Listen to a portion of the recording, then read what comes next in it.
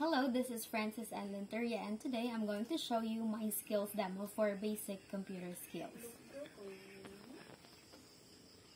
So let's make a PowerPoint presentation. First, let's open the app. Look for Microsoft PowerPoint. And select Blank Presentation to create a new one. And you can see click to add title. So click on that to add your title.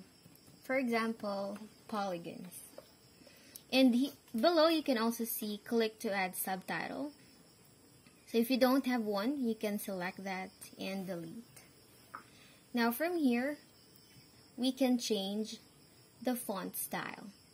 So on the Home tab, you can see a list of font styles that you can choose from. For example, I will choose Arial Black for my title. And at the same time, on the home page, you can also see an option to change the font color. So for example, I'll choose red for my title. Next, in order to add the second slide, you can go to Insert tab, click on New Slide. Here you can also see click to add title. So example, types of polygons. And below you can still click to add text. So add the types of polygons. For example, we have concave polygons and convex polygons.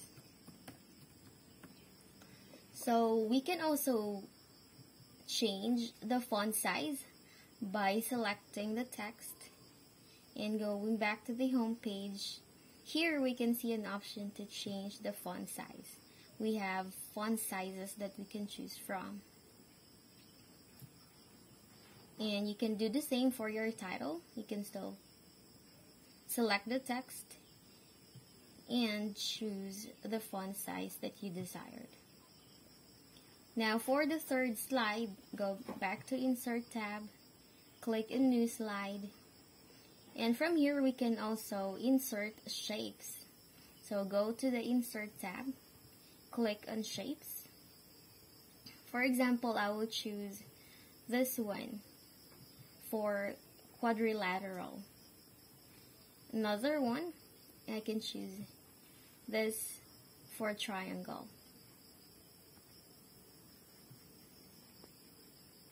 Alright, so next, let's proceed to transitions and animations. In every pages, we can add some transitions for more emphasis.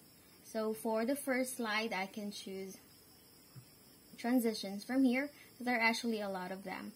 So I'll choose this one. And we can do the same for the rest of the slides. So for the second slide, I'll choose this one. And the third slide, this one. Now, aside from transitions on each pages, we can also add animations for each text. So for example, polygons, you need to choose the text first and then go to animations. There are also a lot of animations to choose from. We have for entrance, for emphasis, and for exit. So I'll just choose from the emphasis. And I can do the same for the rest of the pages. Still on the list of animations.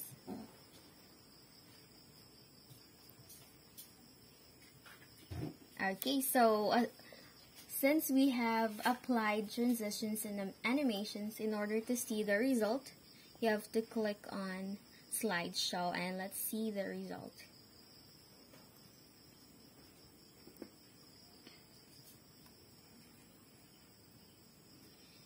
Alright, so that's all for today. Thank you for watching.